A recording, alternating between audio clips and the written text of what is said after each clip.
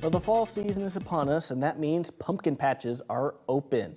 Now we got Teigen's Pumpkin Patch. It's a small family-owned patch just a 10-minute drive west of Rochester. 20 years ago, Gwenda Teigen asked her husband Greg to plant her some pumpkins, and they ended up growing enough to open up a small roadside stand. We consider everybody who comes out here family or friends, and repeat customers. We just love them. We get to know their story. They get to know our kids. We really have a lot of fun with it. They now sell as many as 5,000 pumpkins and over 1,000 mum plants every year, with more and more businesses at the patch. They put their kids to work as well. The best thing about it is just the rewarding day's work, and honestly getting to talk to everyone when they're buying pumpkins.